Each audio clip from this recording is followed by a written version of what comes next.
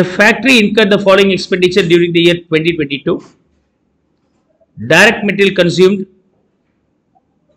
manufacturing wages, and overheads, the fixed and variable list is there, and cost of production being 25 lakhs 10,000. இது வந்து 2022 நடந்திருக்கு. Cost sheet chapterல ரெண்டாவது illustration பாருங்க. That is also a same format. Okay. அதுவும் வந்து job costing தான். But the cost sheetல formatல வேணுங்கிறதுக்காக கொடுத்திருக்கிறேன். அதோட வேரியன்ட் தான் இந்த sum. So 2022ல இந்த மாதிரி நடந்திருக்குன்னு சொன்னால் in the year 2023 the following changes are expected in production and cost of production சொல்லியிருக்காங்க. The changes incorporate பண்ணிட்டு you have to find out what is the sale price in the current year. Where production will increase due to the recruitment of 60% more workers in the factory. But the overall efficiency will decline by 10% on account of recruitment of new workers. 60% employee cost அதிகமாகும்னு சொல்லியிருக்காங்க. ஆனால் output வந்து எவ்வளோ increase ஆகணும்? It's not equivalent to the employees recruitment, it may be lesser because the new employees are working lesser efficiency, so there will be loss. அப்போ இந்த logic முதல் எடுத்துக்கிறேன். Currently assume the production being 100 ஆக இருந்துச்சுன்னா employees எவ்வளோ recruit பண்ணுறேன்? 60% more அப்படின்னா 160 வந்திருக்கணும். பட் என்ன ஆயிடுச்சு அப்படின்னு சொன்னாக்கா efficiency decline ஆயிடுச்சு. எவ்வளோ பர்சன்டேஜ்? 10%. அப்போ 16 வராது, 144 தான் ப்ரொடக்ஷன் சேஞ்ச் ஆகும். ப்ரொடக்ஷன் எவ்வளோ தான் சேஞ்ச் ஆகும்? 144%. 100 பேர் இருந்தாங்க, 60 பேர் எக்ஸ்ட்ரா வேலை செஞ்சுருக்கிறாங்க. 100 பேர் என்ன அவுட்புட் கொடுத்தாங்களோ 60 பேர் புதுசாக வந்தாங்கன்னா 160 கொடுத்துருக்கணுமா இல்லையா? பட் ஆனால் புதுசாக வந்தவங்களுக்கு சரியாக செய்ய தெரியல, எஃபிஷியன்சி இல்லை. அதனால ஓவரால் அந்த டீம் எவ்வளோ பண்ணியிருக்கணுமோ அதுக்கு 10% கம்மியாக தான் பண்ணியிருக்கு அப்படின்னு இருக்கிறாங்க. So these are the two information from the point number 1 and 2. Point number 1 and 2. There will be increase on 20% on fixed overheads and 60% in variable cost. Fixed cost போன வருஷத்தோட கம்பேர் பண்ண இந்த வருஷம் 20% இன்க்ரீஸ் ஆயிடுச்சு. வேரியபிள் காஸ்ட் ஒரு 60% இந்த வருஷம் increase ஆயிடுச்சுட்டாங்க. And the cost of direct material will be increased by 6%. Material cost வந்து எவ்வளோ இன்க்ரீஸ் ஆகுதுன்னா 6% இன்க்ரீஸ் ஆயிருக்கு.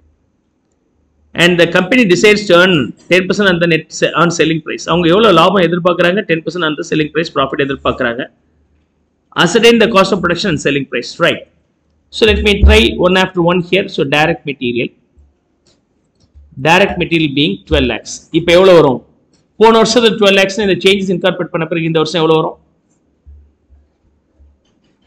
Direct material cost 6% குறையுது இல்லையா?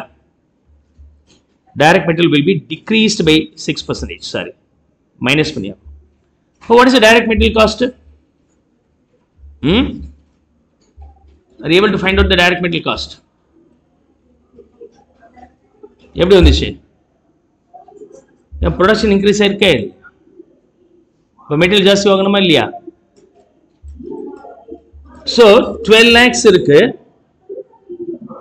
Now the production increases by 144%. அப்படின்னா 144% எக்ஸ்ட்ரா நீங்க வாங்கி இருக்கணும் போன வருஷத்தோட. ஆனா இந்த வருஷம் கணக்கு பண்ணி பாத்தீங்கன்னா 6% கம்மி. அப்படின்னா 94% பே பண்ணா போதும். That is a full calculation for the direct material. Now tell me the direct material cost. Is it 16 lakhs 24,320? Yeah, 16 lakhs 24,320. Direct wages எவ்வளவுங்க? Direct wages cost. Come on. முன்னாடி 7 lakhs இருந்துச்சு, இப்போ எவ்வளவு இருக்கணும்? எவ்வளவு இருக்கணும்? 160% you have to calculate. ஏன்னா 60% extra employees recruited. அவங்கள்ட்ட போய் அவுட்புட் கம்மி ஆயிடுச்சுன்னு குறைக்க முடியாது இல்லையா? So we recruited and we have to pay based on the number of employees. This labor cost will not be connected with the output. Is that okay? Upper the value being 11 lakhs 20,000. 11 lakhs 20,000. If you add up these two, then you will get the prime cost, and you have to add the factory overhead or manufacturing overhead. அதில் fixed 3,60,000 but 20% increase ஆகுதுன்னா 120% நீங்கள் கொடுத்தாகும். 120%. This value being 4,32,000. 4,32,000. Similarly, variable is also there, which is 2.5 lakhs. But in the வருஷம் கணக்கு பண்ணி பார்த்தீங்கன்னா 60% extra இருக்கு, so 160% will be calculated. So the value being 4 lakhs. If you add up this is the cost of production in the incoming year. This value being 35 lakhs 76,320. With that, you have to add the profit for the business so that you will get the selling price here. இவங்க என்ன சொல்லியிருக்கிறாங்க, 10% on selling price will be there அப்படின்ட்டாங்க. அதாவது selling price 100ஆக இருந்தால் profit 10 இருக்கணும்.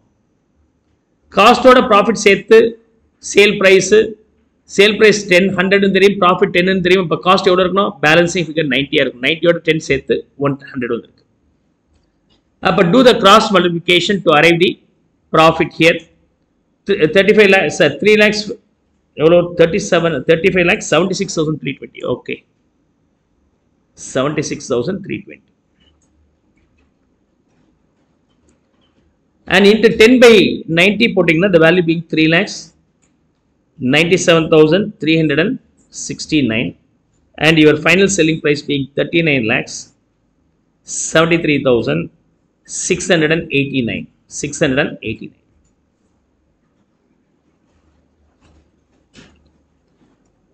Clear?